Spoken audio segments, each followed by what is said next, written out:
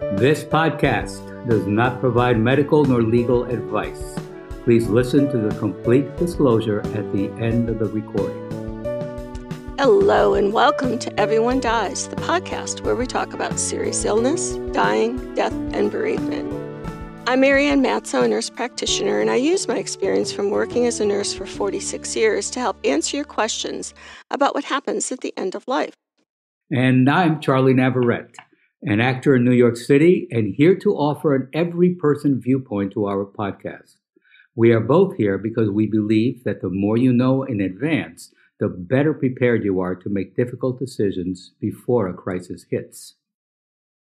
So welcome to this week's show. Please relax, get yourself some cold milk and warm cookies, and thank you for spending the next hour with Charlie and me as we talk about the barriers to managing pain for people at the end of their life.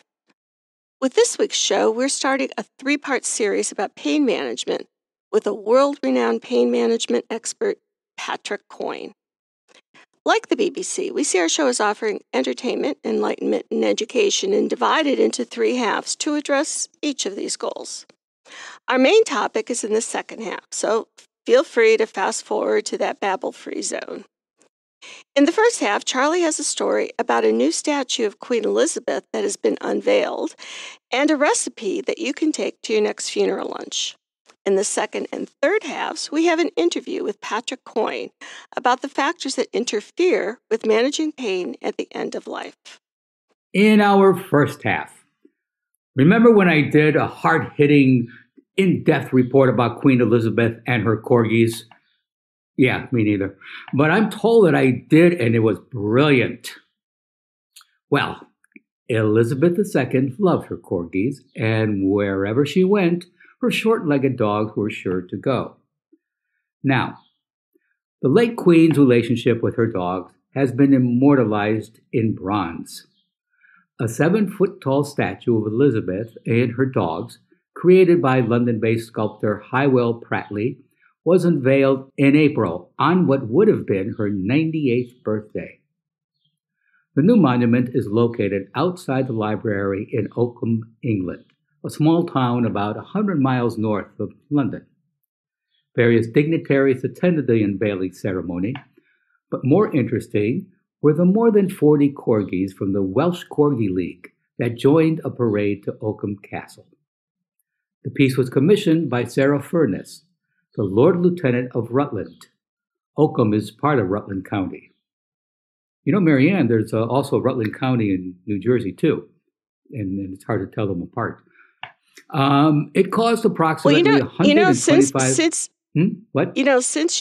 Since you stopped, yes. I was just thinking that I would like to be the Lord Lieutenant of, I don't know, Everyone Dies. I think that's a great title. Well, then, Lord if you would, Lieutenant. if you would be the lieutenant, then who would be maybe commander in chief? Commodore. Let's say Commodore. I met a vice commodore recently.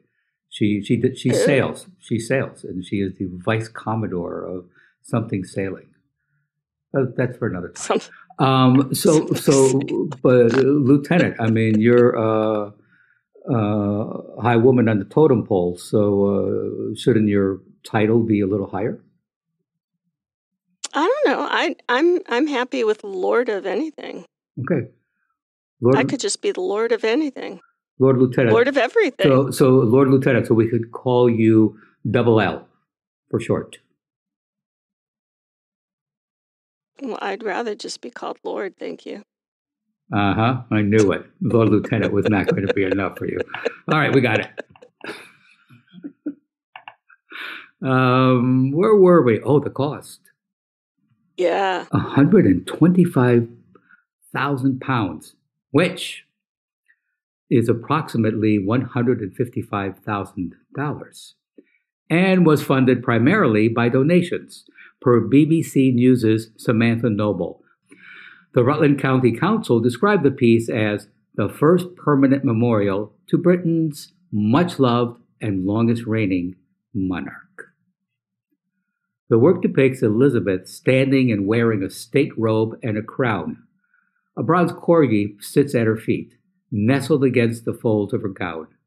The statue of the Queen rests atop a pedestal made of local Ancaster limestone, which features two additional bronze corgis, one with its front paws on the pedestal and the other standing on all fours. The sculpture includes a bench to sit on and a corgi to take selfies with. The artist said he wanted to capture a maternal feeling of the Queen and include the corgis to reflect her humanity. And speaking of that maternal feeling, our recipe this week is a grandmother, and Her Highness was a grandmother-approved casserole that you can feed a family with or take to your next funeral lunch.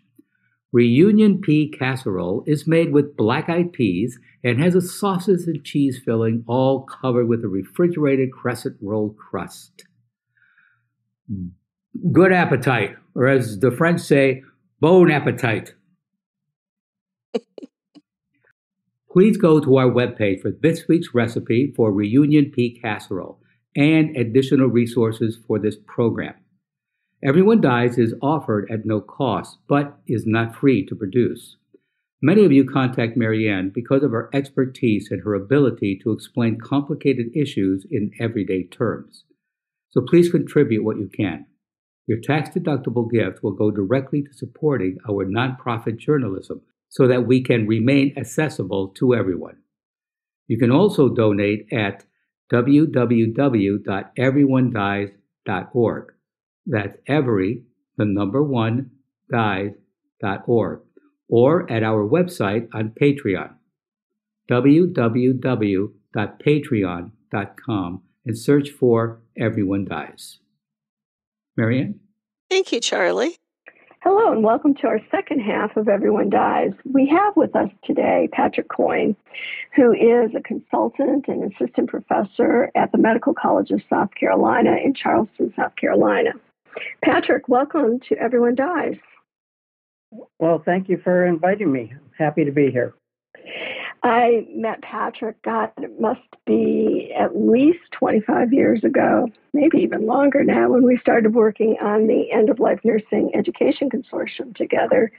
And Patrick's gone all over the world. I've gone all over the country with LNEC. And we have the distinction of having been in Colorado on 9/11, which was quite an adventure. Yes, it was. Patrick ended up driving back from Colorado. But that's another story. So we're going to be talking about pain management, and we're going to do a series of 3 parts.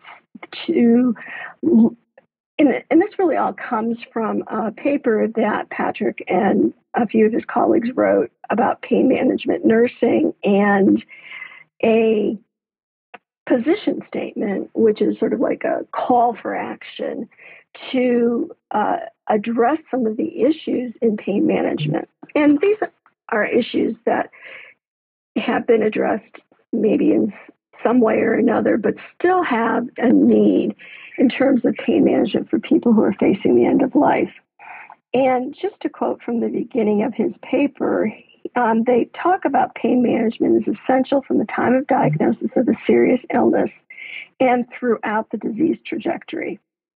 They go on to say that, unfortunately, the prevalence of inadequately controlled pain occurring in those with serious illness remains unacceptably high.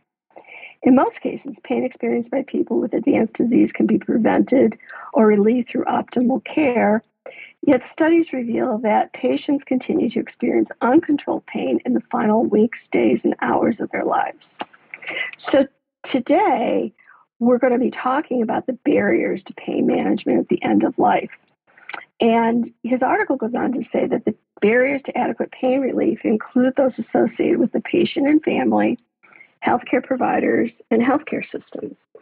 And one of the recommendations was public education regarding these issues. And so I thought, what a perfect opportunity to invite Patrick to come on and talk about these issues. So, Patrick, when you talk about barriers to pain management at the end of life, what are you and your team talking about?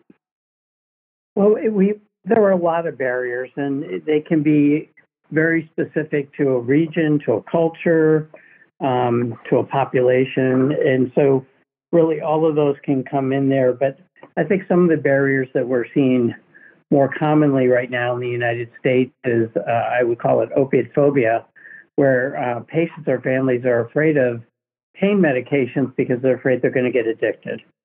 And why that's, I don't want to downplay that here. Clearly, it's a concern. But when you're dealing with a life-threatening illness, it's important for you to have comfort and not to suffer in pain, because we know you'll live better, you'll live longer, you'll have better quality of life, and you won't suffer. And really, the fear of addiction, it's real, and a lot of people have had their lives changed because of opiates. But the other part of it is, with good pain management by a good provider, really the chances of addiction are minimal compared to the suffering that can come with it. And I've been doing this for a long time, and I would just hate to see a patient or a family watch their loved one suffering because they're afraid of addiction, because clearly it's hard to get addicted when you're in pain, because the opiates just are really working to take away the suffering rather than give you the euphoria. And honestly, I'd love to see people have that euphoria. I just never see it. And so addiction, or fear of addiction from opiates, is a big issue. But we have a lot of other barriers patients and families go through.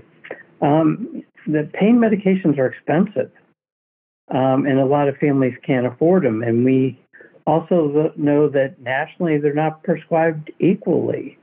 A white Caucasian male will tend to get more pain medications than someone who's not. So women get less pain medication, children don't get it sufficient amounts, the elderly don't, minorities clearly don't.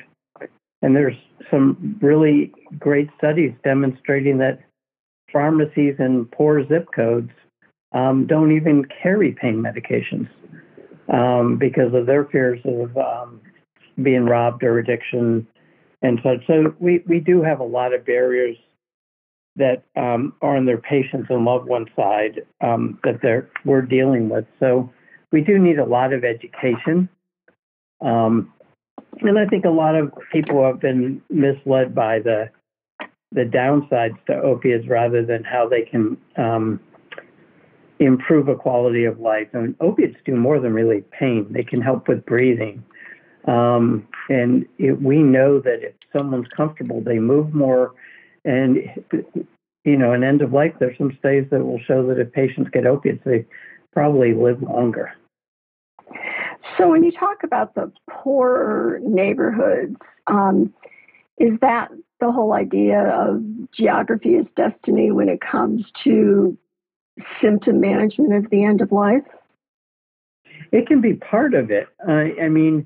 For people in rural communities, their pharmacy may not see enough prescriptions of pain medications, so they just don't carry them. And so the people in rural communities could wait, days to weeks for the drugs to arrive.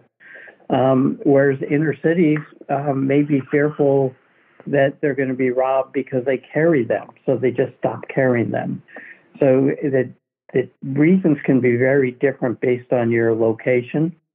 Mm-hmm. And so I think that's part of the challenges that we're seeing in the United States. So if our listener, one of our listeners is listening from a rural area, what sorts of suggestions would you give them if they're on an opioid and they're having trouble getting it? Well, I think the first thing I would do is, if they're seeing a provider in an inner city, which often happens with diseases like cancer or heart failure, that they may want to try to get their prescriptions filled before they head home. Mm-hmm. Or they can talk to their provider and say, look, my pharmacy won't have the medication you want me to have for a week. Is there something you can prescribe? And talk to a pharmacist that may be available right now. And as people who, as someone who is writing prescriptions and making suggestions, I think the big issue I'm finding is there's another barrier we're dealing with right now is there are opiate shortages. And so I'm constantly changing patients from one medication to another because, frankly, we can't find the drug that the patient was on. Wow. And why is that? I think a lot of it came down with the DEA tightened the strings on producing opiates and prescribing opiates. So their goal clearly was to decrease overprescribing of opiates and therefore decrease addiction. And it may have had an impact. I'm not sure it did, but it had one impact for those patients who need pain medications. It's made it much harder to find them. Now, when I was working at the Cancer Center, the palliative care unit, I've been retired for a couple of years now, but patients would report that they'd gone to their pharmacy, and the pharmacy explained to them that they get a certain number of opioids every month. And when those opioids run out, they don't get any until the next month. Is that still a situation that you find? I find that it's a situation that pharmacies put on themselves. No one else is doing it. Mm. So they say we're only going to order 75 of this medication a month. And if we run out, we run out. But if they wanted to, they could order 80. I see. Well, and I would always say to my patients, listen, get this script filled right across the street at the hospital because the hospital will have it, because we never had any problem with the hospital having it. And, it's sort of a planning thing for them. You come in for your appointment, you get your script, you go across and you get it filled right away. Because if you take that home and you wait, you might not get it in a timely fashion, which is what you've been saying. Yeah, in rural areas that would be true, but I'm in a large academic area and we're still running into drug shortages. Really? Wow. Yes, it's very common. It more often than not, it's IV pain medications, but not always. I see. So the fear of addiction is a real concern that I've heard from patients also, and that fear can lead to shame or guilt over the use of opioids. Can you walk us through the conversation that you would have with patients if they've raised that fear?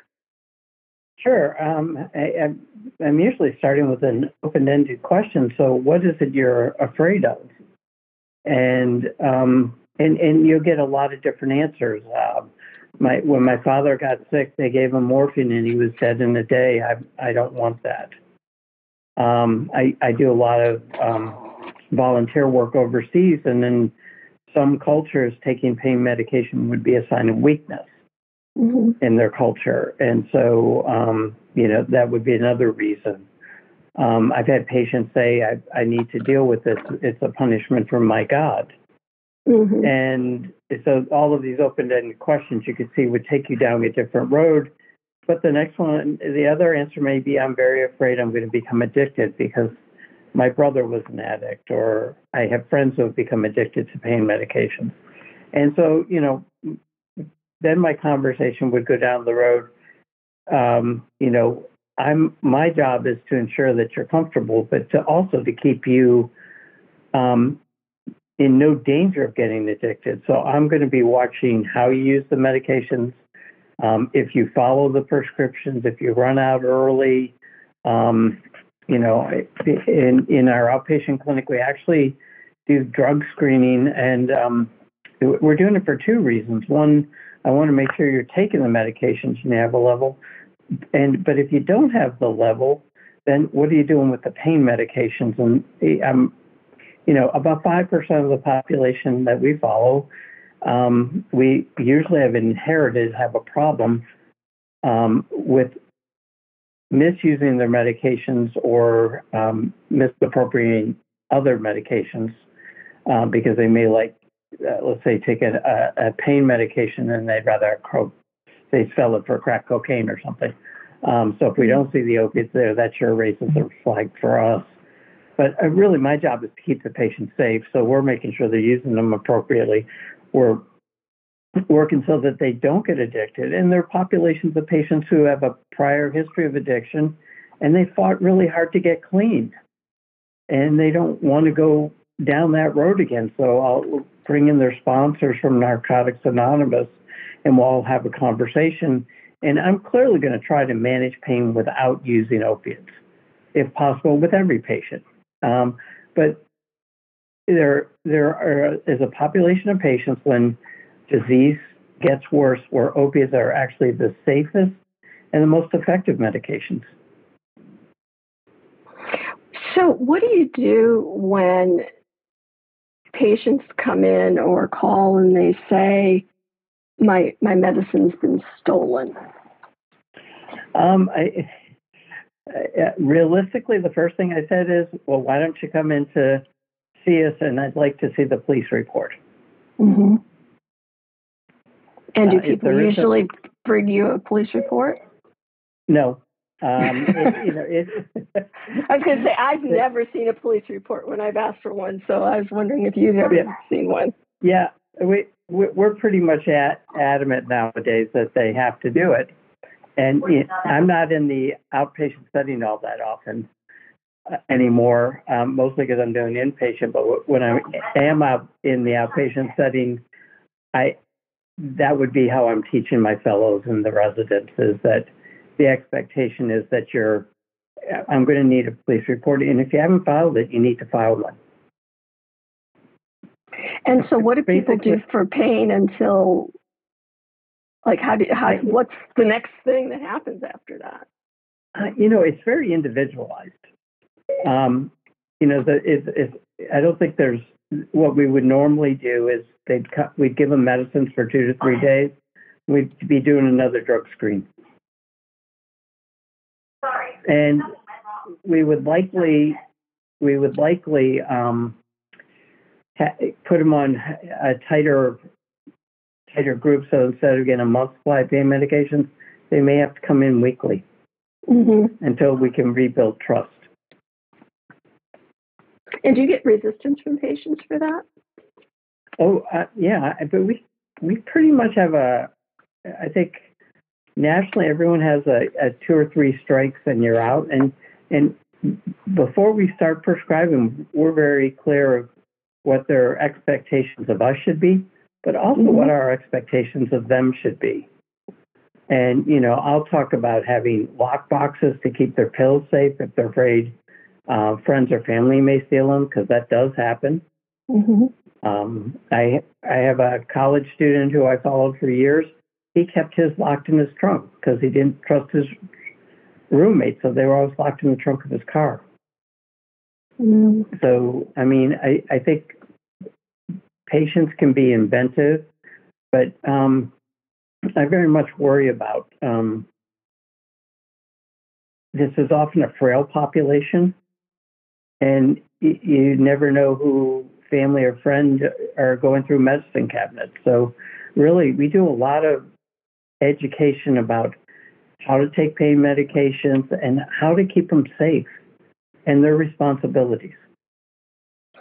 So what are the best interventions that you've seen over your years in terms of keeping those pills safe? I'm very big on lockboxes for opiate medications, so that really only 1 or 2 people have the key. I've seen people use tackle boxes for fishing with the key, but really something where no one randomly can get in. So I think that's important. So that's one thing. But probably the number one real thing is education. Letting them know that these drugs can do harm if they get out of the house.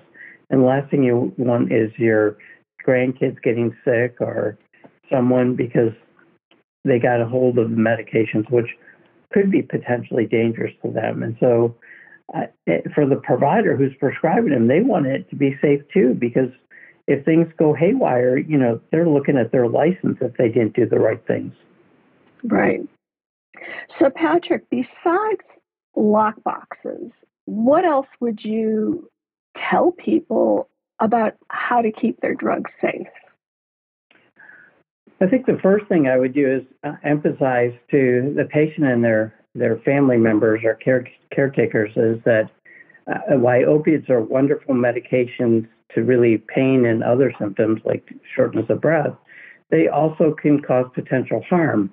And the advantage the patient will have is they'll be tolerant. So, meaning the side effects for them are going to be much less than it would be for someone else. So, I want the drugs kept in a safe place. I want them to bring their medications in with them at every visit.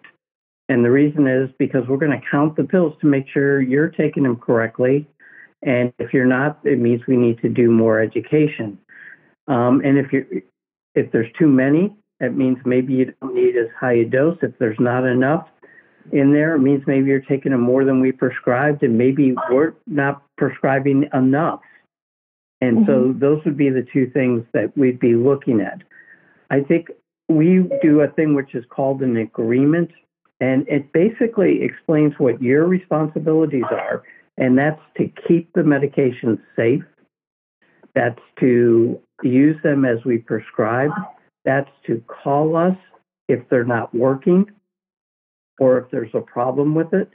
My expectation is that if things aren't working, the medication is not managing your pain, you should be contacting us. If you're having side effects from the medication, you should be contacting us. Couldn't one of the barriers also be that people are hesitant to call in? So I've had patients who come in, they say, well, this just wasn't working, and so I stopped taking it. And I'm looking at my notes. It's like, well, I haven't heard from you about that. So I find, actually, I think my patients are really good at emailing more than calling, and they'll drop an email in here. It would be my chart, but I'm used to getting emails, and usually they're open by one of the nurses in clinic. But they'll basically, I want to hear if it's not working because it should be working.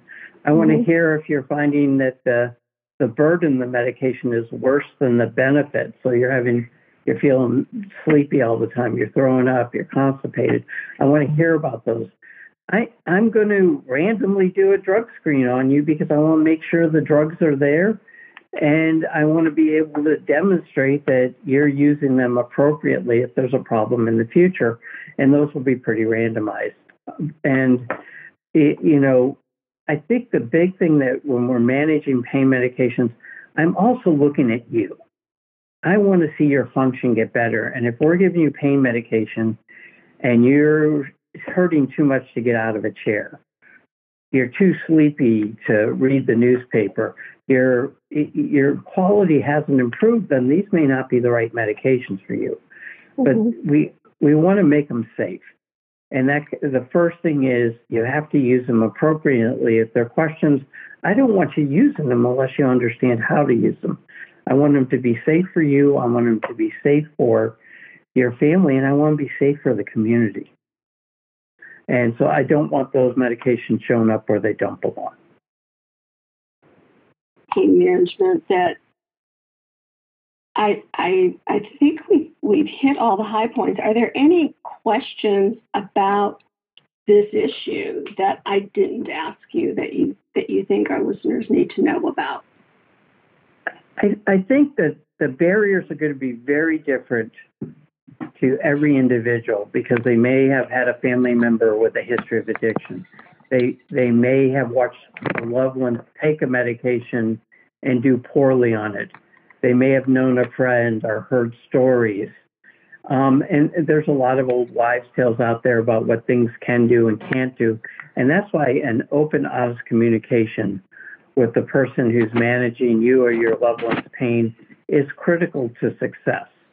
And, I'll spend 15 or 20 minutes making sure everyone understands everything because I want this to work and I want it to improve your quality of life. So, Patrick, I really appreciate you coming on and talking about this. And for our listeners, I think what's good about as you listen to this is to know what usually happens, to know that, you might be asked to sign a contract, do a urine test, bring your meds in. And your clinician, your nurse practitioner, your physician, or your PA is not doing it because they think you're going to misappropriate your drugs or not use them correctly. They're doing it because it's the standard of care. It's how we keep you safe. And absolutely. So, it's an agreement between you and who's prescribing. Right. So this is normal operating procedure.